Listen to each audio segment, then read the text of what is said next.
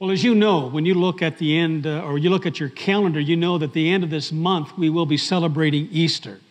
And so over the next 4 weeks, obviously starting today, we're going to be looking at certain themes that I think will help us understand and even appreciate to a greater degree what Easter is really all about.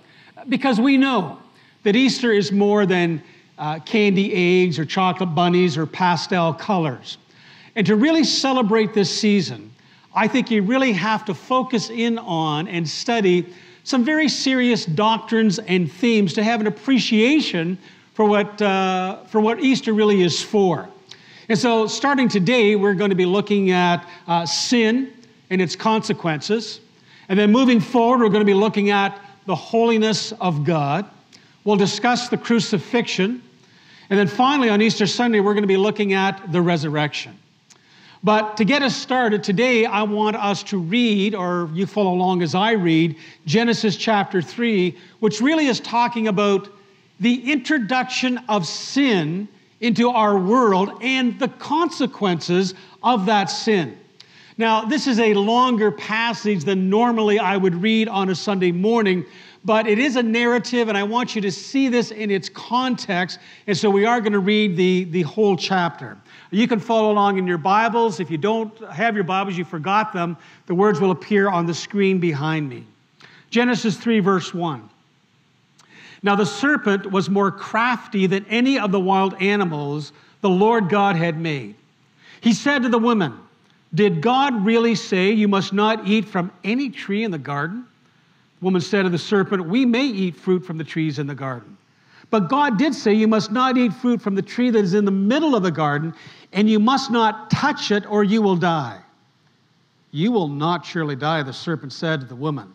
"For God knows that when you eat of it, your eyes will be open, and you'll be like God, knowing good and evil." When the woman saw that the fruit of the tree was good for food and pleasing to the eye, and also desirable for gaining wisdom, she took some and ate it. She also gave some to her husband who was with her, and he ate it. Then the eyes of both of them were open, and they realized they were naked. So they sewed fig leaves together and made coverings for themselves. Then the man and his wife heard the sound of the Lord God as he was walking in the garden in the cool of the day. And they hid from the Lord God among the trees of the garden. But the Lord God called to the man, "Where are you?" He answered, "I heard you in the garden, and I was afraid because I was naked, so I hid." And he said, "Who told you that you were naked? Have you eaten from the tree that I commanded you not to eat from?" The man said, "The woman who you put here with me, she gave me some fruit from the tree, and I ate it." Then the Lord God said to the woman, "What is this you've done?" The woman said, "The serpent deceived me, and I ate." So the Lord God said to the serpent, "Because you've done this, cursed are you above all the livestock and all the wild animals. You will crawl on your belly, and you will eat dust all the days of your life. And I will put enmity between you and the woman, and between your offspring and hers. He will crush your head, and you will strike his heel." To the woman he said, "I will greatly increase your pains in childbearing. With pain you will give birth to children. Your desire will be for your husband, and he will rule over you." To Adam he said, "Because you listened to your wife and ate from the tree about which I commanded you, you must not eat of it. Cursed is the ground because of you. Through painful toil you will eat of it all the days of your life. It will produce thorns and thistles for you, and you will eat the plants of the field. By the sweat of your brow you will eat your food until you return to the ground, since from it you were taken. For dust you are, and to dust you will return." Adam named his wife Eve because she would become the mother of all the living. The Lord God made garments of skin for Adam and his wife and clothed them. And the Lord God said, "The man has now become like one of us, knowing good and evil. He must not be allowed to reach out his hand and take also from the tree of life and eat and live forever." So the Lord God banished him from the Garden of Eden to work the ground from which he had been taken. After he drove the man out, he placed on the east side of the Garden of Eden cherubim and a flaming sword flashing back and forth to guard the way to the tree of life. Excuse me. Before you can really appreciate Easter, you have to spend a little time in Genesis chapter 3. In fact, the only reason Easter became necessary is because of what occurred here in the Garden of Eden. Now, Genesis, as you know, starts by showing the power and the majesty of God in creation. With only His words, God created all that has ever been created. Hebrews 11 verse 3 puts it this way. By faith we understand that the universe was formed at God's command, so that what is seen was not made out of what was visible. So God spoke, and all that we know to exist came into being at His word. The planets, the stars, the water, the air, vegetation, animal life, everything was created by God. And then, at the pinnacle of creation, God creates man and woman. And it's interesting, everything that He creates, it follows with a commentary, and it was good. Whatever God created, He finished it off by saying, and it was good. As chapter 2 comes to an end, we have pictured for us the perfect couple living in the ideal location, having perfect fellowship with God, communing with God apparently on a daily basis. And we ask ourselves, well, what could possibly go wrong? Everything is just so perfect. Why would anybody want to change that? And then we come to Genesis chapter 3, where we read that something horribly went wrong and changed man's destiny and his relationship with God completely. John MacArthur Jr. makes this comment. He says, this chapter, speaking of Genesis 3, this chapter may well be the most important chapter in the Bible. Certainly, it is true that if you don't understand this chapter, you don't understand the rest of the Bible. You cannot understand the solution to the problem unless you understand the problem. You can't understand the cure unless you understand the diagnosis. You will never be able to understand God's remedy for this world if you don't understand the malady under which this world lives and functions. So we need to spend a little bit of time in Genesis chapter 3 so that we understand what's going on and so we can have a deeper appreciation of what Easter is all about. Now, I think the details of Genesis 3 are fairly well known to most of us. We've heard this story when we were very young. And so let me just kind of highlight the main events that are going on here. To begin with, we have the account where Satan misrepresents God's word. You notice what he said to Eve? Did God really say, you must not eat from any tree in the garden? Now, God didn't say that. It was only one tree that they were forbidden to eat from. But already, Satan is starting to cause question in the mind of Eve, starting to really question the motivation, even the love of God. And then Eve responds. And in Eve's response, I see, again, a misrepresentation of God's word. Notice what she says. You must not eat fruit from the tree that is in the middle of the garden, and you must not touch it, or you will die. Now, I don't see where God says you couldn't touch it. Probably good advice. You shouldn't be so close that you would actually be tempted to pick the fruit for yourself. But it doesn't say that God said that. And notice what happens next. Satan calls God a liar. Isn't that amazing? He calls God a liar. He says to Eve, you won't die. No. I know God said that. He's lying. You're not going to die. And the next thing is Adam and Eve eat the fruit and changes the relationship between God and humans completely.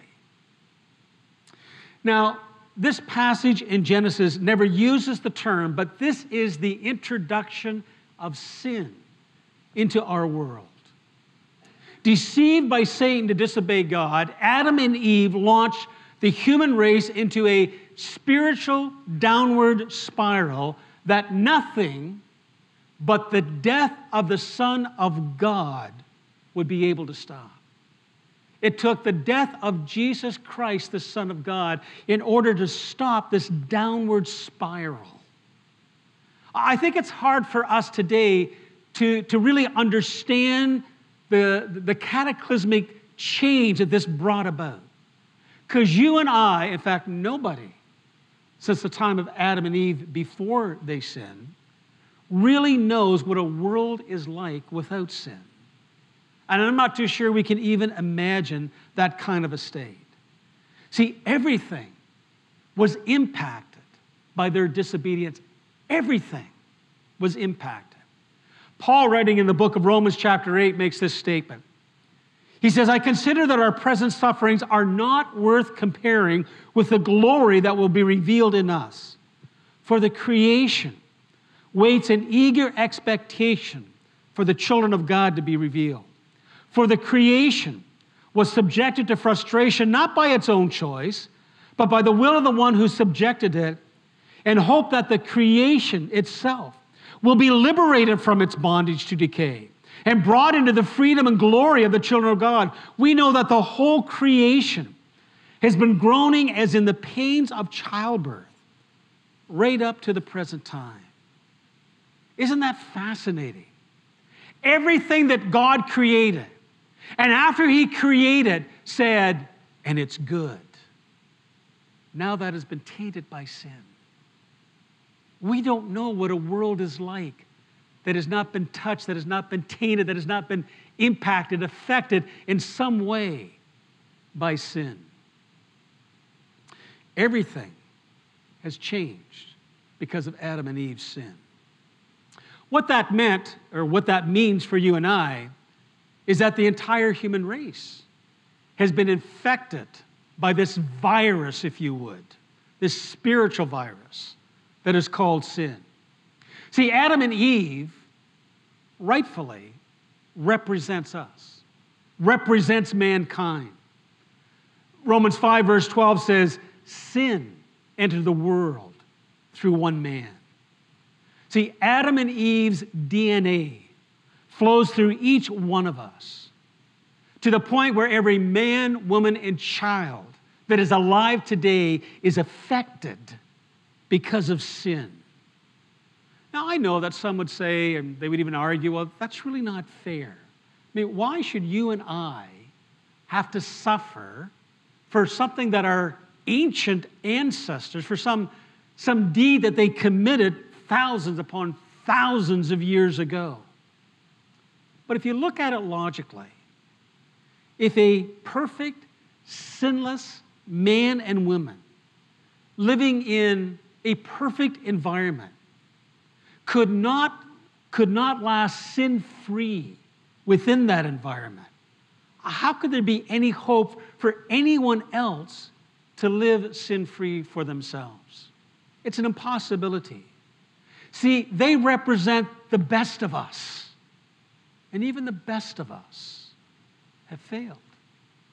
The best of us have failed. We have sinned. Now, we talk about sin. In fact, we talk about sin a lot in the church. But what exactly is sin? If someone was to ask you, define for me sin, how would you define that? It's not as easy as it seems. I quoted John MacArthur Jr. a moment ago. Let me give you his definition of sin. It's pretty good, by the way. He says, sin is any personal lack of conformity to the moral character of God or the law of God. Then sin is a disposition of the heart. It thinks evil, it speaks evil, it acts evil, and it omits good. John Piper, a name that I'm sure many of you are familiar with, again, another pastor, theologian, this is how he defines it.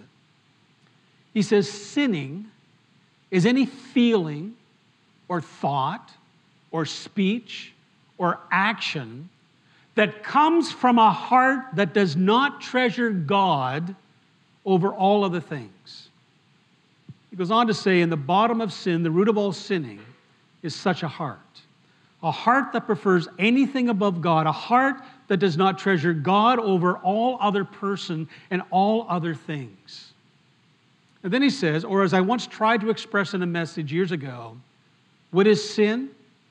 Sin is, and just listen to this list, sin is the glory of God not honored, the holiness of God not reverenced, the greatness of God not admired, the power of God not praised, the truth of God not sought, the wisdom of God not esteemed, the beauty of God not treasured, the goodness of God not savored, the faithfulness of God not trusted, the promises of God not believed, the commandments of God not obeyed, the justice of God not respected, the wrath of God not feared, the grace of God not cherished, the presence of God not prized, the person of God not loved. A moment ago, I asked you, how would you define sin?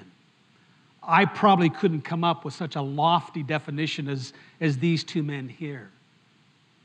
But we know sin, don't we? We know it all too well. We see it in ourselves.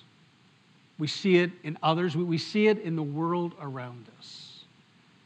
Our definition may not be as these theologians have defined it, but we know what sin is.